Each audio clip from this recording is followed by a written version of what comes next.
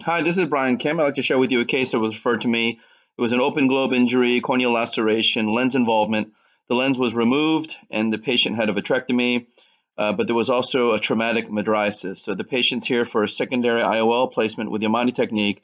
And then I performed the single pass fourth row pupilloplasty technique popularized by Dr. Amar Agarwal's group. So here I'm making my various incisions for intraocular manipulation, as well as for my AC maintainer, and as well as here the contralateral inferior incision so that I can externalize the leading haptic for the Yamane technique. I'm making my marks at the limbus, making sure they're 180 degrees away to ensure good centration for the lens. I'm marking about 2 to 2.5 millimeters posterior to the limbus, and then 2 millimeters adjacent to that. I'm filling the anterior chamber with the dispersive viscoelastic, and then I'm putting my Lewicki AC maintainer. I'm making my main incision, a 3 millimeter keratome blade superiorly. I place my micrograspers through the inferior incision, and I'm going to grab the leading haptic with the micrograspers.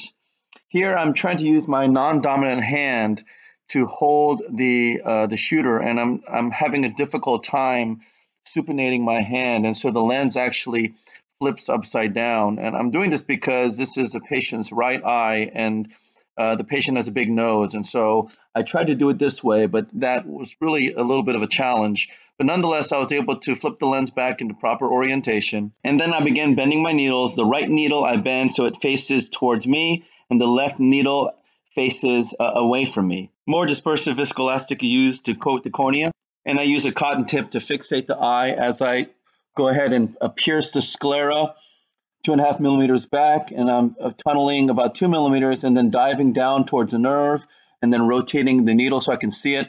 I'm using micrograspers to grasp the haptic 4 millimeters back, and because of the angle of the bevel, it's able to dock fairly easily. I use a hemostat to disengage the syringe from the needle. I stab the sclera with the left needle at the mark 2.5 millimeters posterior to the limbus, and I tunnel about 2 millimeters before diving down towards the nerve. I use micrograspers to grasp the haptic, and because of the angle of the bevel, I'm able to dock it fairly easily. Even though I haven't gotten it in very deeply, I'm able to secure it.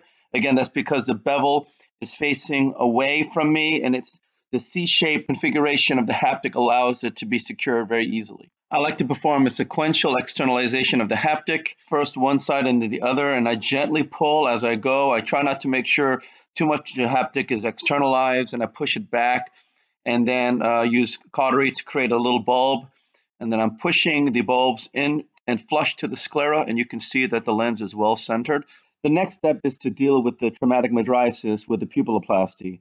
I'm using micrograspers to assess how much iris tissue I have. There was no tissue loss, but I'm just pulling just to see how much I'm able to stretch the iris on each side very gently. And this just helps me determine how much tissue I'm working with and how elastic the tissue is. So I have a lot of experience performing the seeps or sliding knot technique for pupil reconstruction and pupilloplasty, but not as much with this technique, but it still begins the same way. You want to pass a 10 prolene on a CF4 needle through an incision. It's important to make sure that the needle is not incarcerated in any corneal tissue, because if it is, you're not going to be able to suture it because it's going to get snagged in the incision. And so I like to perform a little wiggle maneuver. And this simple move makes sure that the needle is free. And then I'm using micrograspers to guide the needle through the iris on the right side. And then on the left side, I like to use a cannula to guide the needle through the iris and then externalize through the corneal incision. The cannula actually helps to make sure that there's no corneal fibers incarcerated. The bond hook is placed through the right paracentesis and is used to hook the suture that's actually between the iris on the left side and going out of the left corneal wound. As the bond hook pulls the suture out, it creates a nice large loop. I like to grasp in my left hand the portion of the loop that is connected to the iris. And then this is where you perform your 4 throws. This is 1, 2, 3, 4 throws. In fact, I think you could probably do even more, but not less than 4 throws. And then you go ahead and grasp the suture, the free end suture that's on the right side, and then you're going to grasp the free end suture on the left side. And as you pull, the suture slides into the incision. This is just like the suture sliding knot technique, but because there are 4 throws, believe it or not, you don't have to make any more throws. And then you cut each end of the suture with intraocular scissors. And you can see that the suture is holding the iris very nicely, even though there's some tension, and that's without any additional throws. So this technique does work. Again, you're going to perform the same technique, needle through the right paracentesis, making sure it's not incarcerated into the corneal fibers, cannula through the left paracentesis, the needle stabs through the iris, and then through the cannula, and then the cannula guides the needle out. And you can see the iris is secured with suture on 2 points. A bond hook is used through the right paracentesis, and you're hooking the suture on the contralateral side. And as you pull that, you can see that there is a loop that's externalized from the right paracentesis. Again, I like to grab with my left forceps the portion of the suture that's attached to the iris. And then you're going to see, again, 4 throws, and then you're going to grasp the free end of the suture on the right side with the right forceps. You're going to release with the left hand and grasp the free hand on the left hand with the left forceps. As you pull, the loop slides into the eye in the suture sliding knot fashion. But again, because there are 4 throws, once you cinch it down, it is locked. You're going to take micro scissors to cut the suture on each side. And again, you can see that the suture is indeed holding the iris together. The pupil is still a little bit large, so I'm performing the same technique. Again, on the right side, the needle is going through a paracentesis, ensuring that there is no corneal fibers incarcerating the needle. You stab through the iris on the right side, and on the left side, use a cannula to guide the needle first through the iris and then through the cannula. You externalize the cannula, which exposes the iris. Using the bond hook, you're hooking, again, going through the right paracentesis, hooking the contralateral suture, and then externalizing on the right. You're getting another loop. Again, holding the loop that's connected to the iris with the left hand. I'm making 4 throws. I actually think that even if you accidentally put 1 extra throw, I don't think it will harm the technique.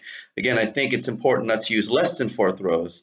So now I'm pulling on either side, and as I pull the suture, the free ends on each side, you can see the iris comes down very nicely, and it's nice and secure. I'm going to cut the suture with the micro forceps, and as you can see, the pupil is really nice and round. I'm going to try to go after that little bit of a iris defect right there at the very end.